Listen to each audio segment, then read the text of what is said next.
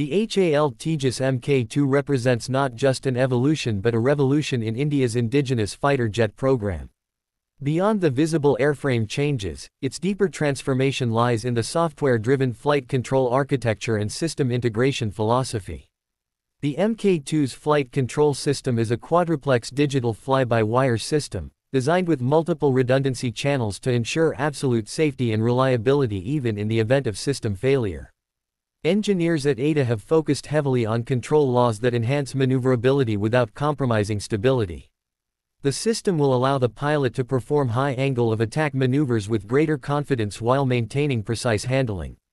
Another key advancement is the improved flight management system, which fuses inputs from sensors, navigation units, and mission computers into one seamless operating network, reducing pilot workload and improving situational awareness during combat or complex mission scenarios. One of the defining strengths of the Tejas Mk2 is its indigenous weapons integration plan. The jet is designed to carry a wide range of Indian-developed missiles such as the Astra Mk1 and Mk2 for air-to-air combat, the Rudram family of anti-radiation missiles for siege suppression of enemy air defenses missions, and precision-guided munitions developed by DRDO. Future compatibility is expected with advanced standoff weapons and next-generation glide bombs. Engineers have ensured open architecture to allow easy integration of imported or joint-developed weapons if necessary. The Mk2's mission computer is programmed to support multiple weapon interfaces and targeting pods simultaneously, which gives it true multirole flexibility, from dogfighting to deep strike. The data fusion between radar, IRST, and electronic warfare sensors will enable the pilot to detect, prioritize, and engage targets using a combination of sensors rather than relying on one source alone, which is a major step toward 4.5+ generation combat capability. When it comes to survivability, the Mk2 incorporates a comprehensive defensive suite built to handle both electronic and physical threats. Its radar warning receiver provides real-time alerts of incoming radar signals, while the missile approach warning system uses optical sensors to detect missile launches. The electronic countermeasure system automatically deploys chaff and flares or activates jamming signals to confuse enemy radars. The jet's structure also includes limited radar-absorbing composites to minimize detectability.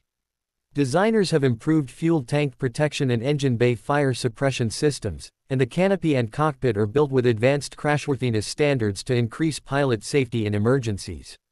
This combination of active and passive defenses gives the Tejas Mk2 high survivability even in heavily contested airspace where radar-guided and infrared-guided threats are common.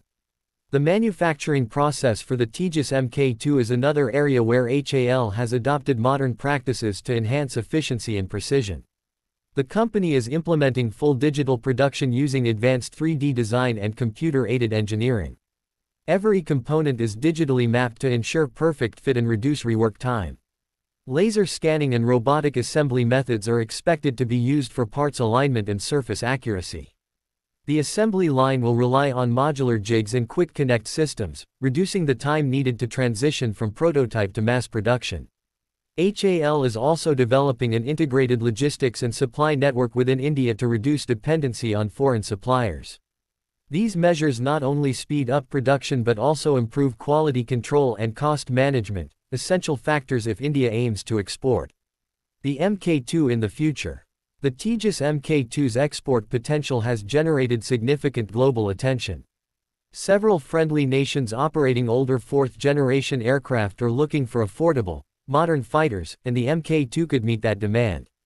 Countries in Asia, Africa, and Latin America have shown interest in India's indigenous defense products, especially given the performance-to-cost ratio offered by HAL's jets. With its advanced avionics, reliable engine, and wide weapons compatibility, the Mk2 may appeal to nations seeking a capable multirole aircraft without the high costs of Western fighters.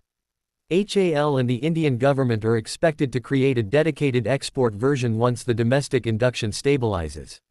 This could make the Tejas Mk2 one of the most successful defense export products India has ever produced, bolstering its reputation as an emerging aerospace power. In the larger strategic context, the Tejas Mk2 is not just an aircraft, it symbolizes India's journey toward technological independence and self-reliance in defense. The project reflects decades of learning from the Light Combat Aircraft program and demonstrates how indigenous innovation, when supported consistently, can yield world-class results. It bridges the gap between light fighters like the Tejas Mk2 and upcoming stealth platforms such as the Advanced Medium Combat Aircraft (AMCA).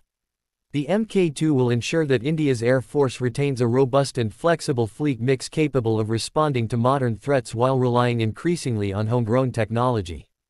With its rollout approaching, the world is watching as India prepares to unveil a jet that not only strengthens national defense but also showcases the maturity and ambition of the country's aerospace industry.